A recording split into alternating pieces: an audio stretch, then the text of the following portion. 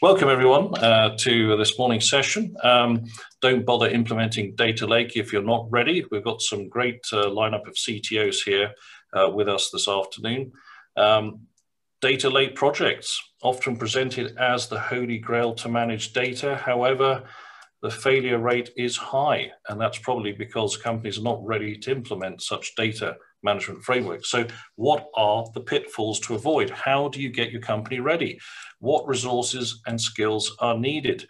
These are just some of the key things that our panel today will be discussing. We've got Rajesh Jethwa, he's Chief Technical Officer of DigiCom. Hopefully I got pronounced that right. Barry Gould, CTO Concord Resources Limited, and Carl Austin, UK CTO for BJSS. So wonderful to have you here this afternoon, gentlemen. Thank you very much. And so this afternoon, or this morning, depending which time zone you're in, I'm getting confused. On planet Earth here, at least, that's for sure. You know, we're looking at a couple of key points. You know, what do we mean by a data lake? There's probably a few of us, including myself, who's wondering the difference between data oceans, data lakes, and data streams. Rajesh, do you want to kick off maybe? Yeah, why not? Good morning, Tom. Good morning, everybody else, and good afternoon, depending on the time zone that you're in.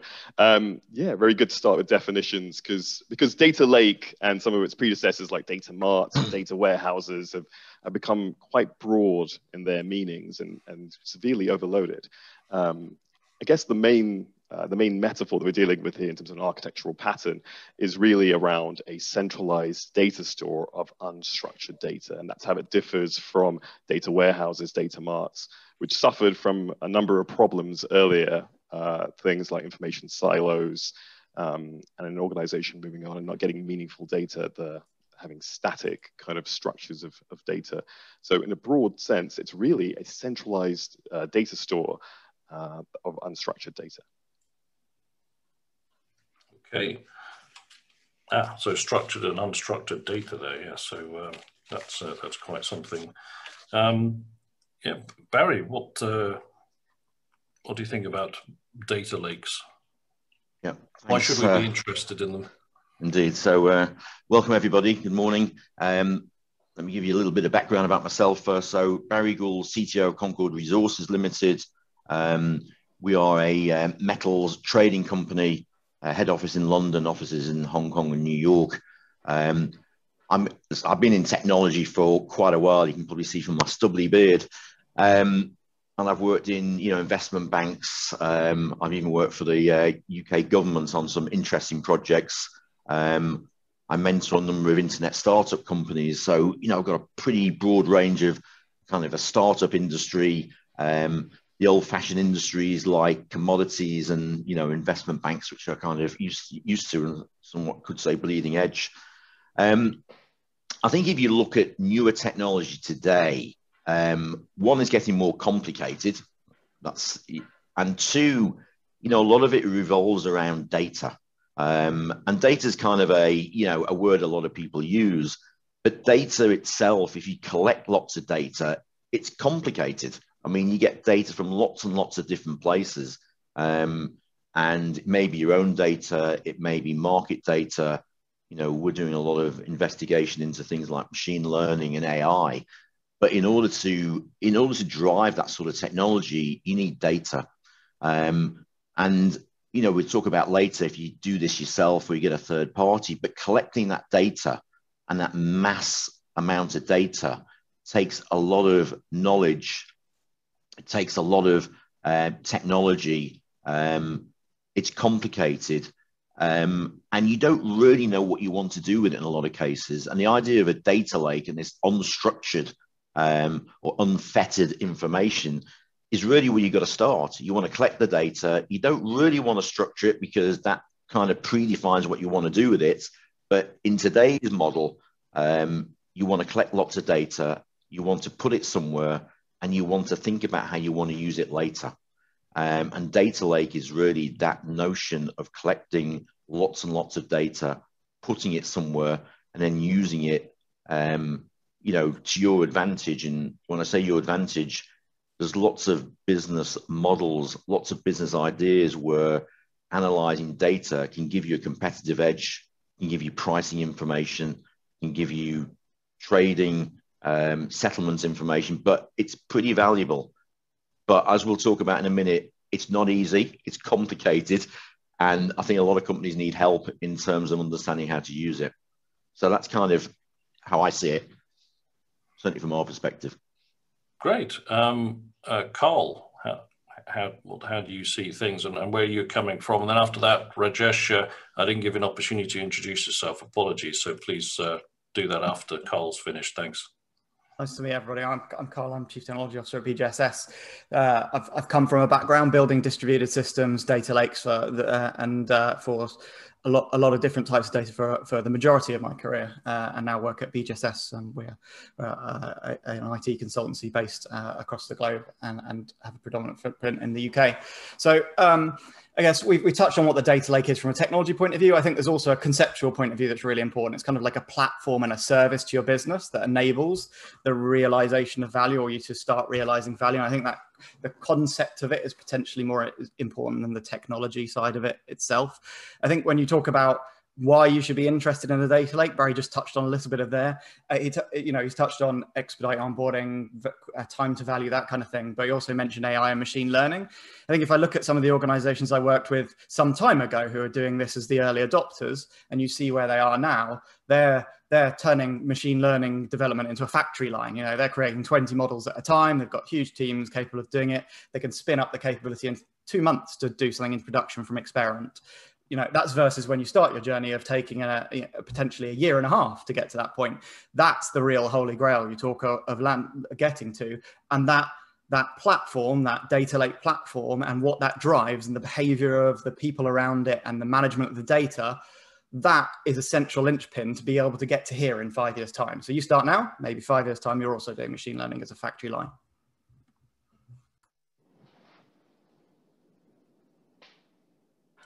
Okay, Rajesh. Sure thing, Tom. Thanks very much. Well, can I just say it's just a pleasure to be here with Barry and Carl and such great organizations like Concord and BGSS as well.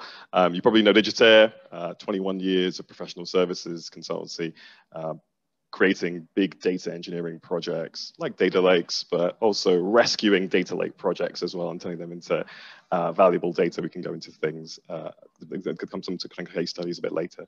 To introduce myself, I am the CTO of Digitaire, and effectively running across all the projects we have. So commodities, energy trading, a lot in financial services as well.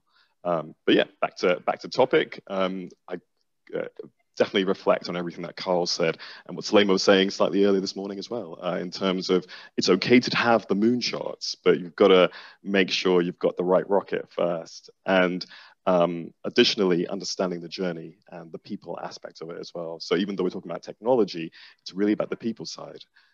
So essentially walking into that and thinking about, you hear about the 5 V's of data as well. So, the volume, and generally data lakes do give you volume. So that's the first thing that you think about, and the variety. So various different data sources that you can ingest, but that's kind of similar to structured data as well.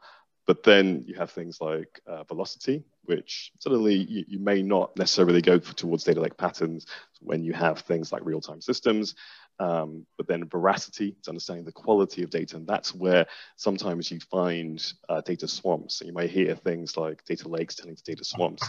One of my consultants often quotes a South Park episode where there is phase 1, collect all the data. Phase 3, profit. And in the middle, phase 2, big question mark. So exactly what Carl was talking about earlier as well, understanding that there is a bit of a timeline to that journey. And then an organizational shift as well, because the word he used was behaviors, and exactly what Salema said earlier as well, behavioral changes. You may need data scientists, you may need data custodians, people that can make sense of the data and extract the value out of those things as well. And that brings us to the final V, which is value. Not losing sight of that, because you're probably familiar with, and I know certainly as an organization we are, of a whole bunch of companies out there who've started a centralized data project, and it may be called various names. You're probably thinking of one now. And then it becomes that the project itself or the platform itself is the end to itself rather than the value that it's going to bring. So yeah, keeping an eye on that business value at all times. Right. Well, I mean, I think actually that's a nice segue into the sort of the prerequisites. I mean, Barry, I mean, what do you think the prerequisites for implementing data lakes in terms of the skills and the data structures, etc., which Rajesh was touching upon there? Well, I mean, you know, as I mentioned before, we started doing quite a lot of machine learning, and therefore, you know, I suppose by definition, we need a lot of data to feed into our machine learning. I'd say experiments. I suppose it's gone a bit further than experiment at the moment, but you know, we've moved quite fast and furiously forward on that. I think, you know, I decided very early on we did not have the skill set to build our own data lake. I mean, I think, you know, I think it's not, you know, some people think, well, it's just, you know, I'll tell you what it's not. It's not a SQL database. You know, it's like, you know, a lot of people say, well, it's a database of data. Let's just, you know, set up a SQL database and put it in. It's not, you know, it's clear, you know, I mean, I might be stating the obvious to people who know this, but it's not that. And, you know, you need data scientists, you need people with a particular skill set, which we don't have. You know, we're a small company, as I don't know if I mentioned, you know, we're only 5 years old with 60 employees, and we certainly, out of 60 employees, do not have data scientists. So we decided very early on that, you know, we needed help from an external company who knows how to do this. And that's been very fortuitous because we don't have to think too much detail around how to set these things up. We go from expertise that they have. So I think in terms of skill sets, I think companies need to think very hard around if they really have the skill set, because unless you've done this sort of thing before, it's not that straightforward. And it's not setting up a database, and it's not setting up a data warehouse. It's not all the older terms that people have used. So you first need to sort of do a quick health check to see if your company actually is in a position to even attempt implementing. Well, I think so. I think you need to check. I mean, some people, listen, I can't talk for other companies, but I've heard other companies say, yeah, we know how to do this. And 6 months, a year later, actually suddenly find out they don't. So I think some initial exploratory investigation is fine. I think talking to companies and, you know, around how to do this is useful.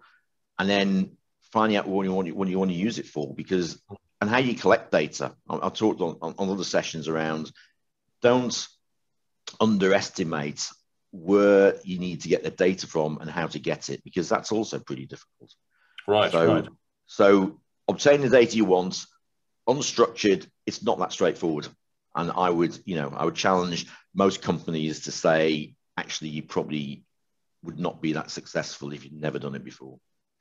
Thank you. I mean, Carl, what do you think about that? I mean, where do you start? Are you fit to start? And yeah, you've certainly got to assess your situation. I think it's a really, really good point. It is a complex thing. Actually, over recent years, it's become technologically a lot simpler, and actually operationally from the technology side a lot simpler. But it's still a complex thing to deploy and develop. So I think there's a number of prerequisites. One is an absolutely bought-in business at senior levels, you know, organizations with chief data officers, etc., that have, you know, that position and that ability to set proper strategy and have it followed by a whole organization is super important. We see that make a massive change.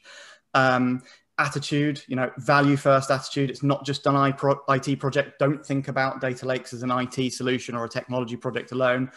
Your attitude towards applying DevOps principles to this kind of delivery, service-led approach. Skills are critical, right? Data skills, and not just any data skills. Experience having done it before and done it right before. A lot of people have picked up this stuff as software engineers, software architects, and there is no problem. I came from that background as well. But you learned that first time, and then you got a load of experience and you did it better and better. Having the people who have done this before and done it right before is really important. I think, in fact, in the blurb at the beginning, you talk about a high failure rate of these kind of things. Well, don't pick people who've necessarily failed lots of times before. Yeah, and I think that's some of the main things.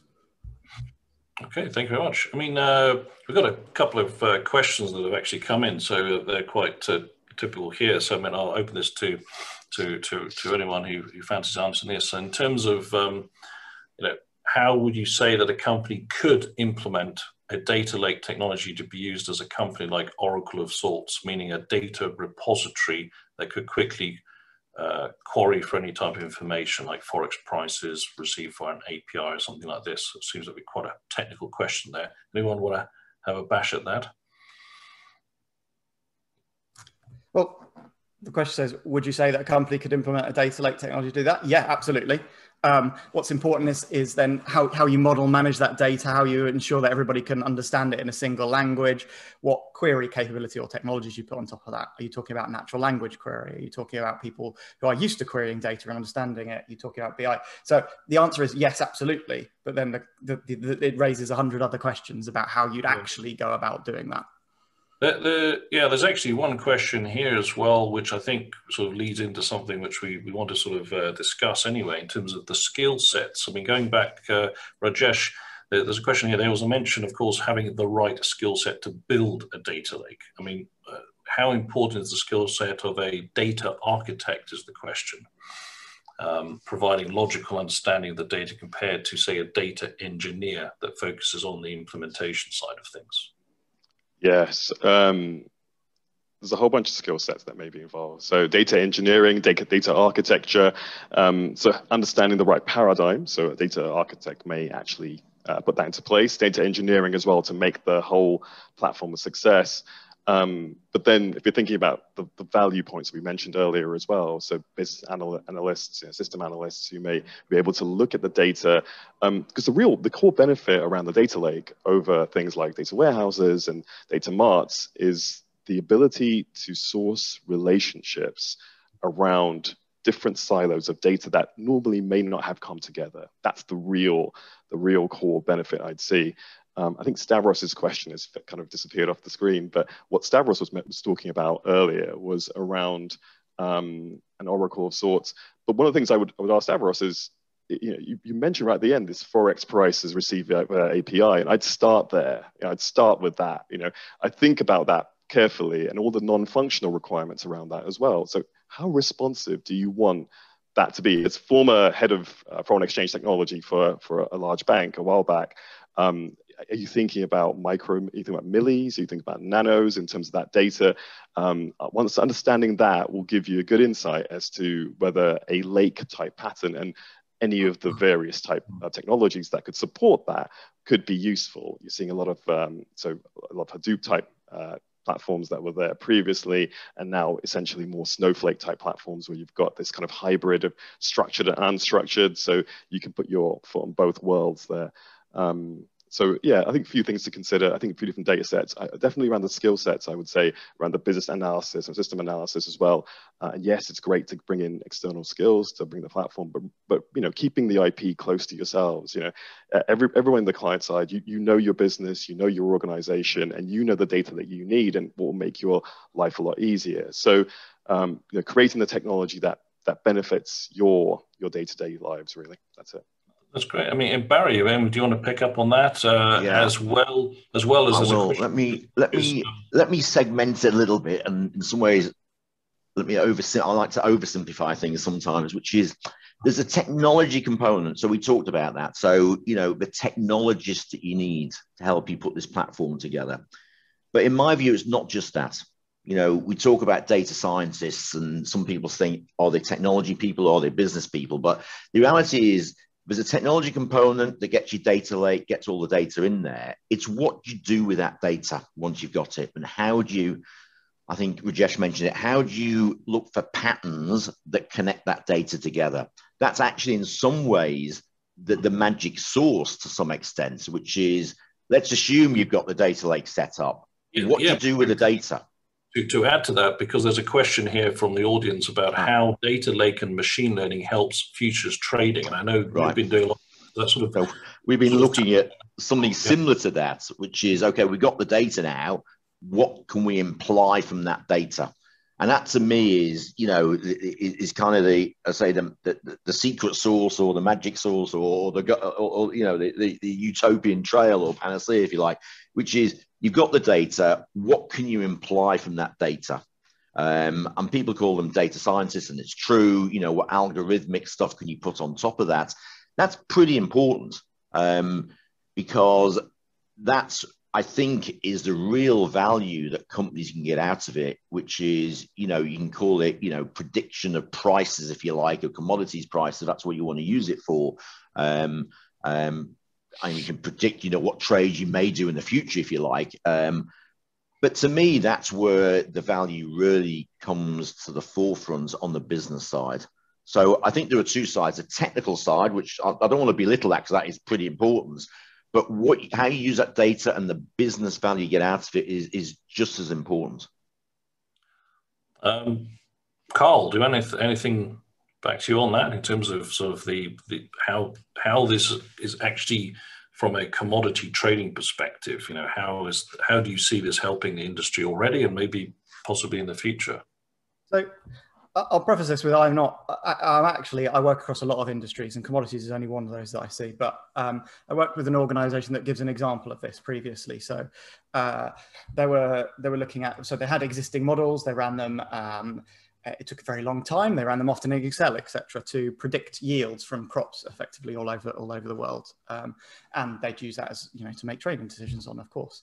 What you could do there is that not just the extra amount of data you could put into a data lake, but the processing power that comes with a distributed system like that as well. So by spreading it across a lot of machines and bringing in, you know, billions of rows of weather data from absolutely everywhere across the world, we were able to run algorithms that took 10 hours potentially previously in a matter of seconds and minutes across many machines, and run them many times over, predicting to a far finer grain the return, as well as across the globe, not just in one area at a time. And clearly that makes step change to what's possible.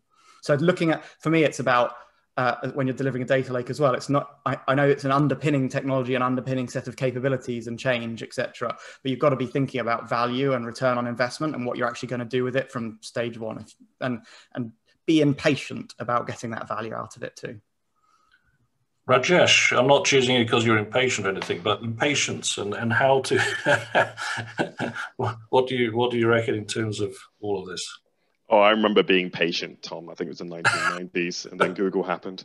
The information at your fingertips. Carl starts using up all the bandwidth with his weather modeling, and then you know, everything starts crashing, right? But, absolutely.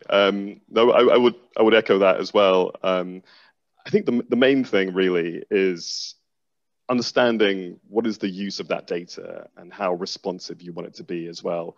It's becoming a lot faster now to get really great analytics and great reporting. If we just step back a little bit and think about where did data lakes, you know, start really coming into prevalence, was really around someone's in financial services about 10, 15 years ago. We're seeing a lot of regulatory reporting needs, you know, like MiFID II and others, MADMA, market abuse regulations. And it was really interesting for clients to take all their data sets together, bring them together without having to worry about that one project where, you know, someone's got a spreadsheet and a taxonomy and 53 different versions, and oh, it's going to be right this time around, you know, we'll get the schema correct, and then we can bring everything together, get all the relationships, and then we'll do the reporting that we need. Of course, that never really happens. So they shifted to this whole schema on demand model, which was the data lake. But with that comes a few challenges. But you can still see the insight. And to answer some of the questions that came a bit earlier, it's really around the market data that you can put inside there as well. Transactional data, really, that's for reporting and analytics.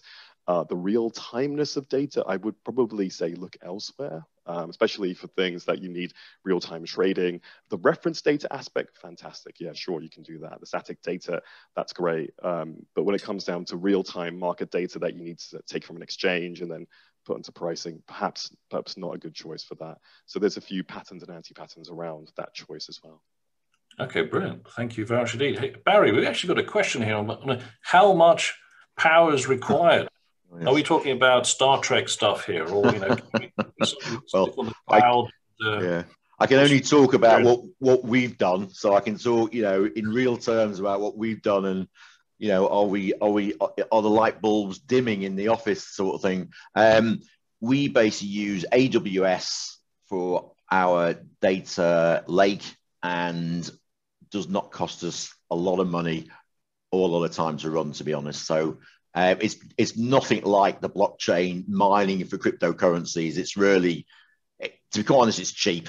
If you get it set up right, it's not expensive. You're not having to build your own hydro power station somewhere. No, we as I say, the light bulbs are not dimming, and we're not. It's not costing us more, more than any other trading system we've got. So it's not expensive, to be honest, in terms of what we're doing. And we're doing pretty advanced. Well, I think it is, and we're doing pretty advanced, algorithms, analytics in terms of price prediction. Before the market opens. So, I think it's fairly advanced stuff.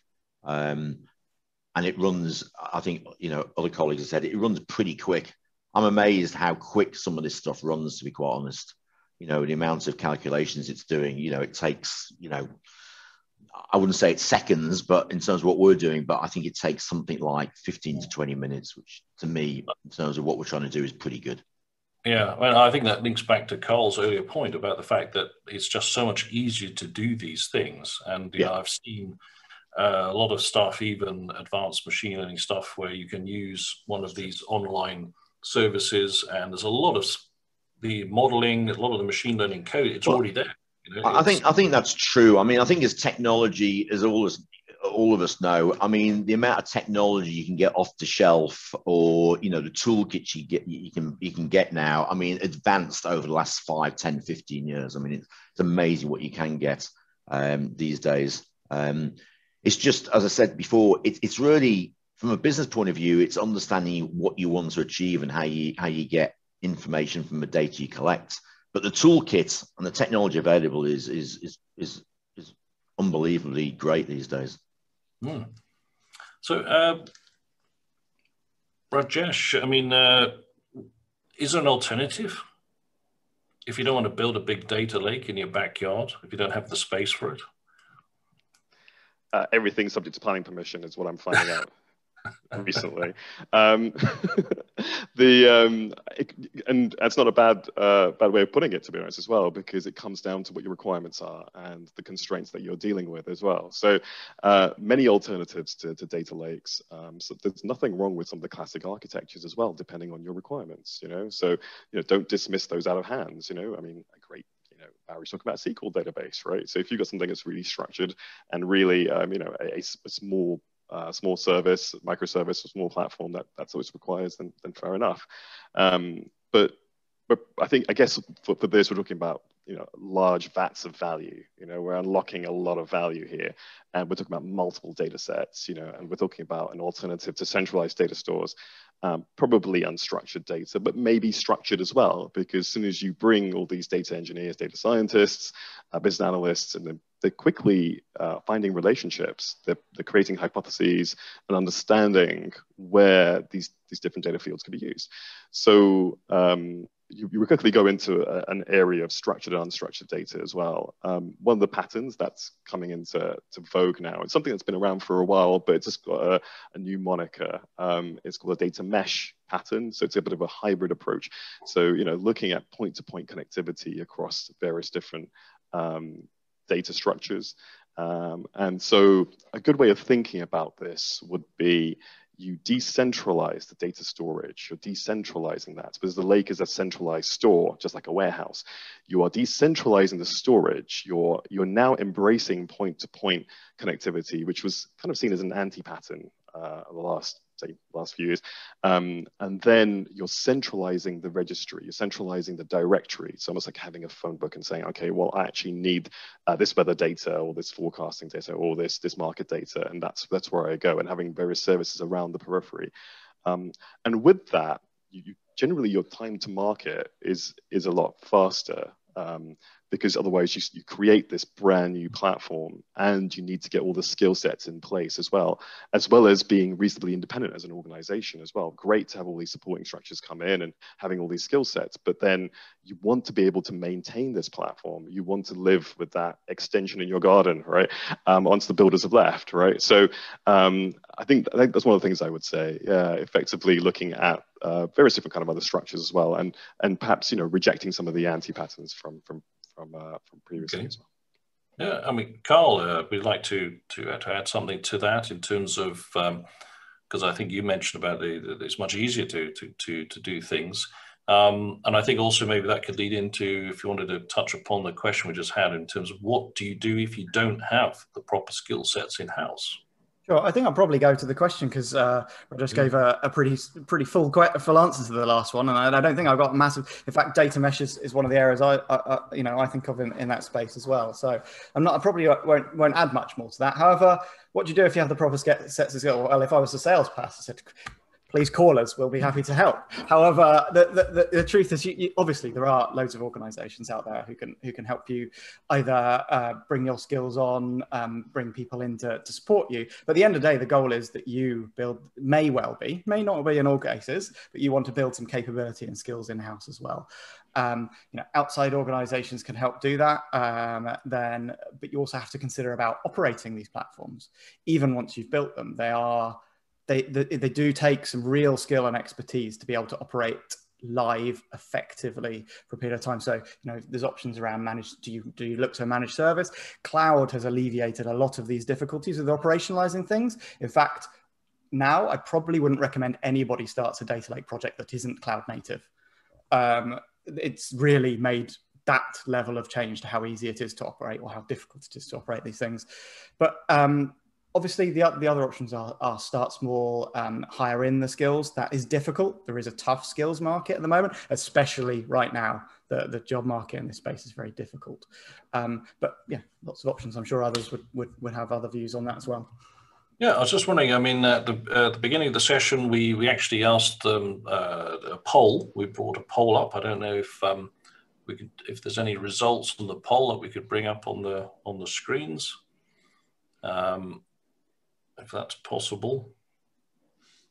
I'm looking at the main screens here, but so can we? Well, the data lake's not working for this poll. Can we bring up the poll? Can you hear me? Okay. Well, while we're waiting for the results of the poll there to chat about, because I'm looking at the streaming here. In terms of, someone mentioned about sort of regulatory pressures earlier. I mean, maybe that's something we should touch upon because, I'm certainly not fully aware, sitting in Asia, what are the regulatory pressures around the world in Europe, etc., for building these data lakes or how they are managed. I mean, there's huge amounts of regulatory stuff coming in terms of the managing of people's data. So I guess it depends what you're in. Okay. So maybe you want to touch upon that, and we've just got some of the polls here as well, so we can look at that in a second.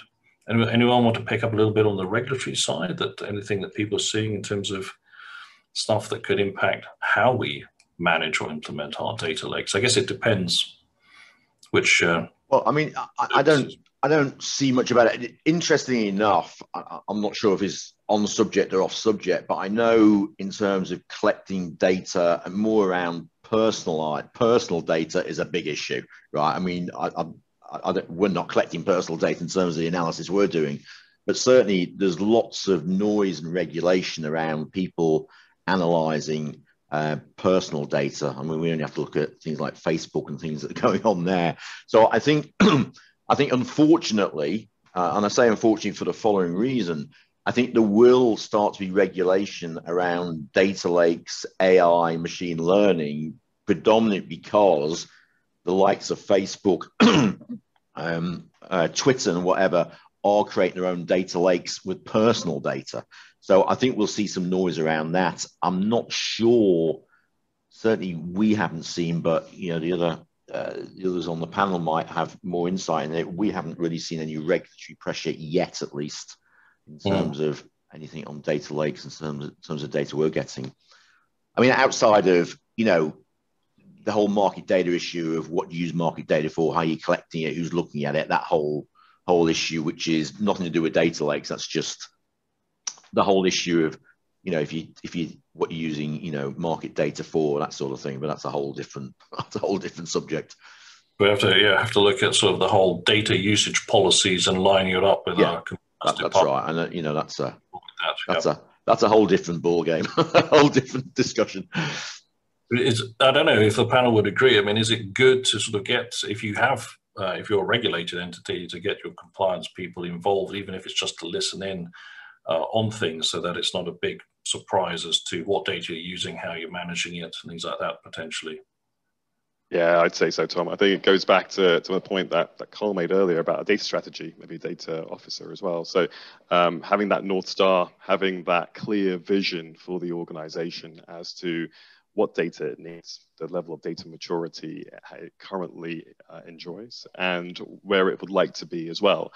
And with that comes the kind of behaviors and mindsets that you use around data as well, because it just like that extension, it can quickly become quite untidy if it's not looked after. And similarly, it can any data structure as well. So I'd say, yeah, in terms of one, regulation, obviously there's two aspects of this. Obviously, data lakes answer the regulations by collecting all the data, and then you can pull out to all the regulatory bodies. And then obviously there's the regulation around what data that you have internally. So that's that different different way of looking at it. And with that, obviously having that great data strategy, and then having that transparent to the entire organization as well. It's not just a single person responsibility. You know, it's the entire organization to make sure that if they do come across something that's personally identifiable, as Barry was talking about, it gets reported, it gets cleansed, and the data that's being used is safe for everybody. Carl, you got anything to add on that? Maybe, I mean, should we have our sort of steering committee, almost like a very clear mission statement, sort of take a lot of a deep breath and a pause to properly scope out before we jump into the data lake? Sorry, I had to get that in there. Jump into the data lake. Okay, sorry. I just don't know how to follow that. Yes, I'm not a big fan of spending loads and loads of time doing everything up front. What I will say is pull everything left. So as you're doing the delivery, involve compliance people, involve security, bring it into the team. Make it part of it. I'm a big believer in DevSecOps. I'm a big believer in making sure you pull all that into the process. That gets those people on board as well. They understand the solution. They understand the ways in which you're making it compliant or you're making it secure. So brilliant. Well, we got data on a few. We ended up with a massive data lake in the chat room there for a few other polls, including our own. But drawing from the data lake here, we can see that, have you implemented a data lake? So the audience, we've got a nice big audience, and they said yes, 24% have, 53% no, 24% aren't really sure if they have a data lake. So hopefully not a data leak, but yeah, I'm sure there. And then also, did you get external help to implement a data lake? 20% yes, 53% no, and unsure 27%. So there you go. So there's still a lot of scope out there, a lot of people who've not jumped into the data lake side of things there yet. But and I think that it's quite interesting. So I think in the commodity industry, we're just, would you agree with my statement that, you know, we're just touching the surface in terms of, you know, there's a lot of data we don't even realize has value, you know, in our organization, because we just haven't had something machine learning or something look at the data. Yes, yeah, absolutely, indeed, Tom. I mean, there's a saying, I think, especially the last few years, where they say data is the new oil. I think, as I just said, we prefer to say data is the new water, try to be a bit more sustainable, get our ESG score up as well. But effectively, there's a lot of, it's a natural resource, and there's a lot of value to it as well. So but at the same time, being a natural resource, it does need a lot of looking after, a lot of care as well. Okay, well, I think, you know, we're coming very close to the end of this panel session. Barry, any quick last sort of comments there? Actually, I was quite interested in the results of the survey. I don't know if we thought 24% of people have implemented data lakes. That's a bit higher than I thought, actually. And I think you said 50% did it themselves. That's much higher than I thought it would be. But I suppose what we haven't really asked is what they're using it for. So you know, maybe some of them are simple, some of them quite advanced. But that's an interesting statistic, especially when I think the commodities are one of the more older-fashioned industries. It tends to be a little bit further behind, you know, other industries. But that's interesting. The other thing I'd finish with is, you know, I think Rajesh says, and I think other people have mentioned, you know, data's a new water, oil, Coca-Cola, whatever you want to call it. I think that is true. And I think people, one, don't get value out of their own data. And I think companies still struggle to get access to their own data. I mean, we talk about data lakes, which is, you know, in some ways the advancing technology, but I'm always surprised how many people can't even get access to their own trade data out of their own trade systems or, you know, some of the finance systems. I'm always surprised by that. So I think there's a way to go, but I think people will realize that data really is important to them. And the more they get access to it, the more they can, you know, tie things together in terms of meaning of various data. I think it's a you know, a strategic or advantage for companies if they get a lead on that. Right, thank you, Rajesh. Yeah, absolutely. I think there's a lot of potential there as well. I guess the question I would add to the poll would be, did you get the value that you thought you would get when you implemented it? That's the question I would. And if any brave participants, if you feel like putting something in the comments there, just, you know, yes, no, maybe, you know, between 1 and 5 in terms of value. And that's one of the things I would say. And I think that's one of the things that we're seeing around projects as well and platforms, that they seem to get a little bit off course. Tom, you talk about data locks as well, and they can just get that little bit messy, can't they? So yeah, effectively the roles and responsibilities around That's right. data. Yeah. Carl, any last comments there? Yeah, the final thing I take away from the polls is those 24% that have said yes. From what I've seen, many of them will be doing it again. There's not in a bad way, that you learn a lot from building a data lake. You may mature it, you may change it over time, but with the transition to cloud and all that offers, and you know, some of the systems that were maybe on-prem Hadoop instances, things like that, those you know, you may go through this process again, and you'll have really, really valuable learnings from that first time round to do that. Well, that's brilliant. Well, I mean, thank you very much indeed, gentlemen. The time has flown past, so we have to close the session here. We ran over just a little bit there, but it was very, very interesting. Barry, Rajesh, Carl, thank you so much indeed for the session this afternoon. And thank you very much indeed.